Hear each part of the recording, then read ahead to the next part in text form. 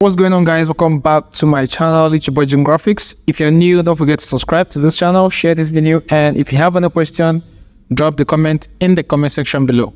So recently we had a design about funeral program. So today I'll show you guys how to export your funeral program or magazine for printing. All right, so once you're done with your design, you're going to learn how to export, how to arrange them. Do you understand? Because initially we designed with 2-page layout, so it's not the way you're going to print it. So I'm going to show you guys how to arrange them and export them for printing. So stick around this video to the very end so you don't miss out with any information.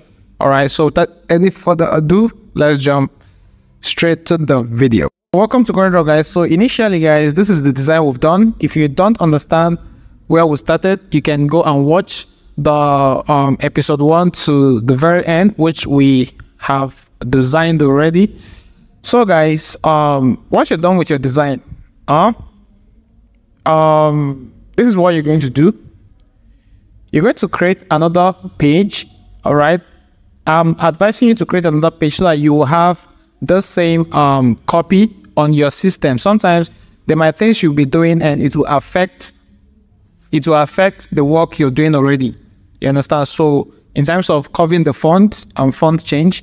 So guys, if you're watching this video and you're not subscribed, believe me, you won't understand anything I'm doing here. Yes, you won't understand. So subscribe to the channel to understand. All right, so let's continue. So what you're going to do is you're going to come over to new, or you come over to file. All right, then you will select new document, new as in to open a new document. All right, so right now you will see this. You can save it as magazine print. All right, so click on this.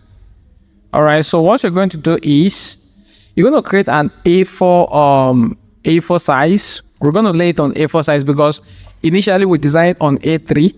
All right, some people usually design on A4 continuously to the very end, but I don't do it that way because I always want to see the pages, how I'm doing it, how it's going to turn out before I will lay it for printing. All right, so don't be confused. Okay, so right now we have this page. So what you're going to do is you come over to your letters on your property bar and locate A4. Once you select A4, guys, what you're going to do is come over to where you have your design already, then copy, all right, the first page. All right, once you copy the first page, you're going to do this for everything. All right, so copy the first page and paste it. All right, so once you copy and paste, what you're going to do is basically it's on A4, so it's on A5. So what you're going to do is make sure it's on A4 size. So basically just copy this, copy the size, just size it to A4, guys. Size it to A4 size. All right, size it to A4 size. Sorry. Once you're doing this, just make sure it's fitted to A4. All right, I don't want to make sure it's fitted to A4. All right, so this is your A4 size. So this is page 1. This is the cover page. You come to add another page, page 2. All right, now what you're going to do is once you select, make sure you curve the font. What I mean by curving the font is if you don't curve the font, once you take it for print, it will actually change like this. The font will change. Once you remove this from another from your laptop to another system, the font will change. All right, so what you're going to do is copy again. Once you copy, paste it. Once you paste it, I'll change it to A5 because we initially designed with A4, but make sure it is sized to your give it your specific size. The size is supposed to be A3 to A4. All right, if you don't understand, drop me a comment. All right, so I'll change it to A5. If it's on A4, make sure it's on A4. All right, so this is what we're going to have. So let me change this to, let me copy the initial one because I don't want to waste time like resizing it. So let's just maintain, just in case, let's assume you're actually designing with this size. All right, just make sure you're you know. All right, so if you want to curve the font, you can see, guys, this is actually editable right now. This is editable. As you can see, it is editable in the sense that I can change the font. So it is not advisable for you to actually take this from your system the way it is to print. All right, so you do Ctrl A to highlight or Ctrl G to group everything. Once you do that, you can use Ctrl Q to curve it. Ctrl Q to curve. You can see you cannot edit it. If you like, take it to US, take it abroad, it will not change. All right, so once you do that, you can do the same for everything. Copy page 3. That's why I want you guys to you know, have it on a separate page, because if you do not do that, once you curve it, you cannot go back to get the editable file. So get a separate one. All right, so right about that, as you can see, curve your text, copy. All right, add another page, paste it, curve it.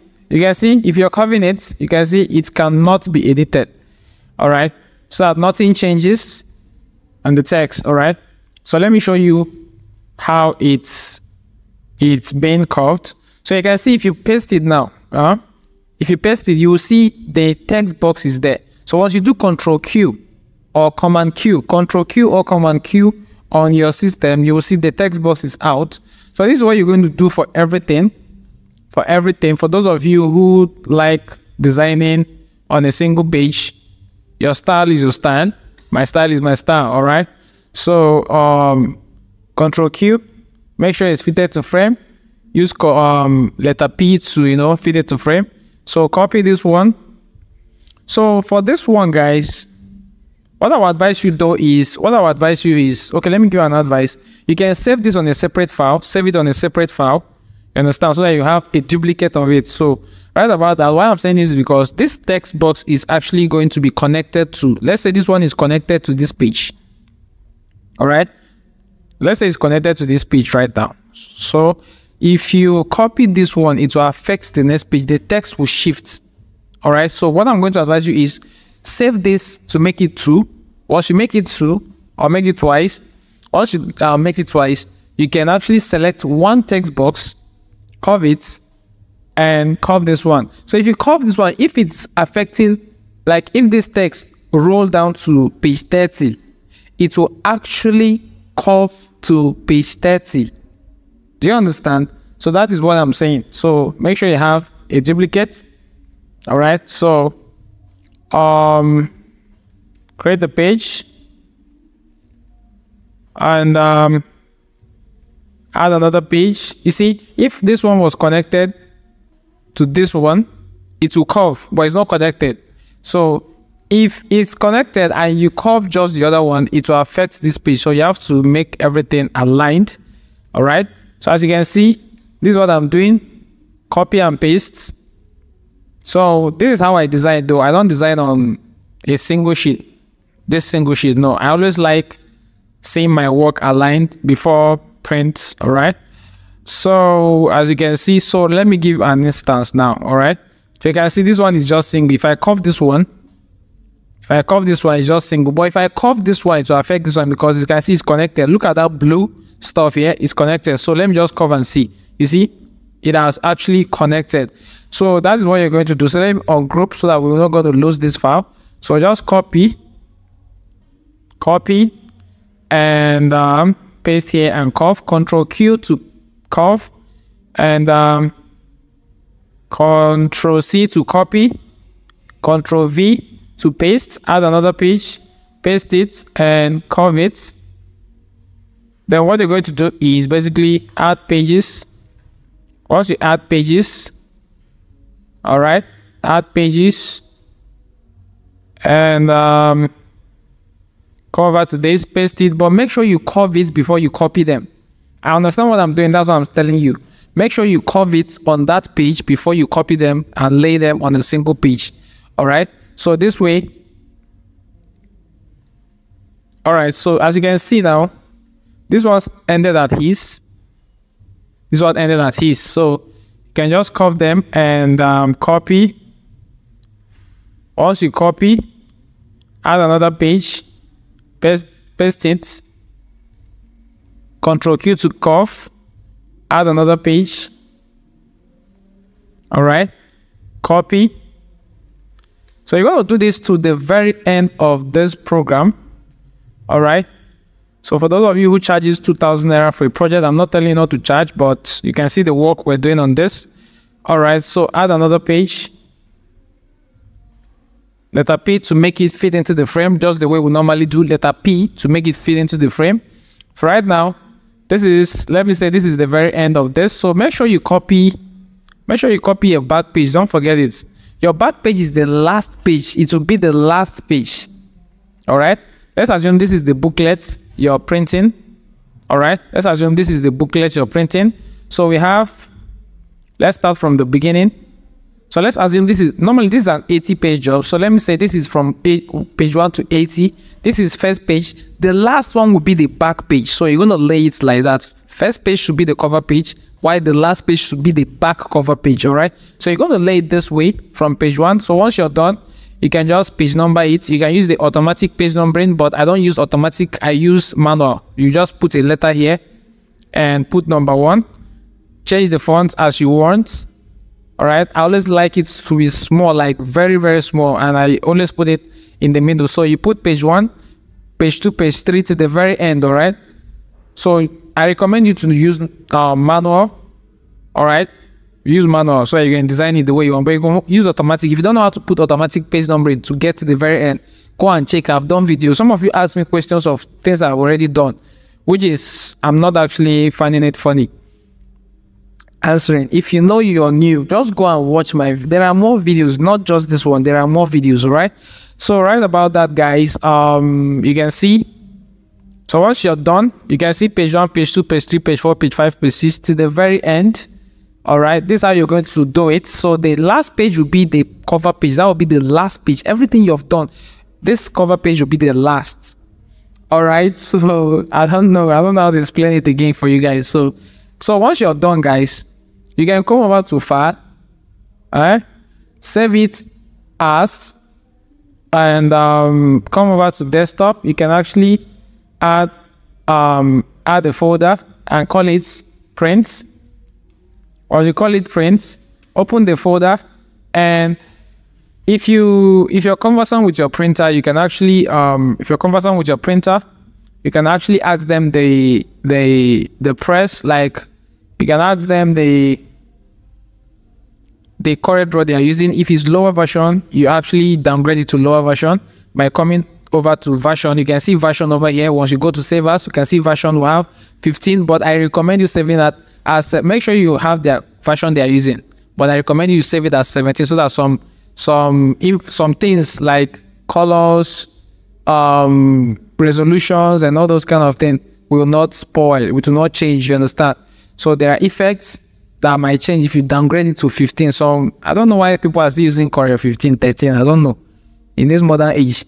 So once you do that, just save it as 17, minimum save as 17. That's what I recommend, save as 17, and make sure they have 17, version 17. So once you're done, you can save the coreldraw. Always send coreldraw, do not send anything, don't send JPEG. All right, send coreldraw, all right. Once you send coreldraw, they'll know what to do. Those of you who are asking me how to do dummy, I'm not going to teach you how to do dummy here. Just carry your job the way I've laid it, go to press, do your stuff and print, you understand?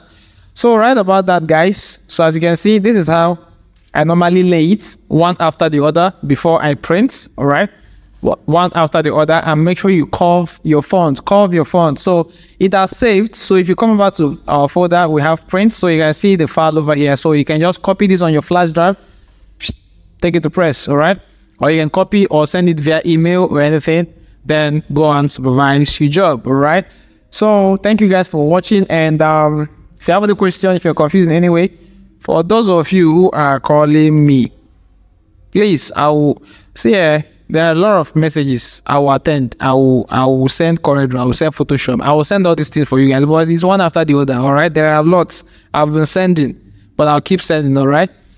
So guys, thank you for watching my videos. Thank you for always being here, and share this video and give it a thumbs up, please. Thumbs up actually help my video, and it helps a lot. All right. So see you guys in my next video.